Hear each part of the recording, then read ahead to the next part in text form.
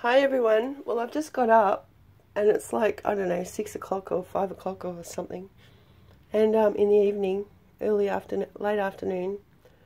And so I was just going through, because in that filing cabinet I've got tins of food and it's full, like it's chock-a-block full.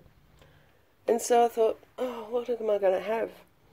And so I came up with this. Hang on. With this, right? I thought, oh, that'll do. And it only needed 30 mils of water, so that was good. So easy, and I got a pot and some gas. And I got this out for some reason. I think I thought I was going to do the rice in the soup. I don't know. Anyway, a plane's going over, so I better hurry up. Otherwise I'll lose what I'm saying. So I look at this, so I eat it, and it was delicious. And I thanked everyone for looking after me. And I look here at the date. Now 9 take away 20, 20 take away 9 is 11. So that's like 9/11, yeah? And then a couple of days ago I posted a video and it said more clues, and it was a picture of my garden. Well, out there is George, and his name is actually printed on him. George. Well, it's actually George W. Bush, I now know. So that's interesting. And so then I was thinking about my dolls and all the dolls' heads.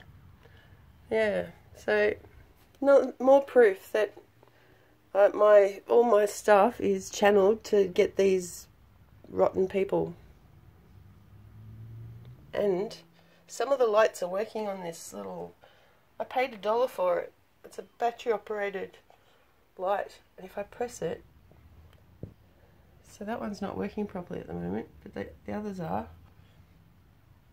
So how many are lit up? 1, 2, 3, 4, 5, 6, 3, 6, 7.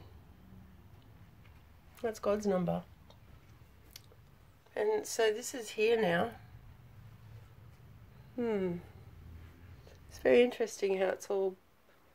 And this.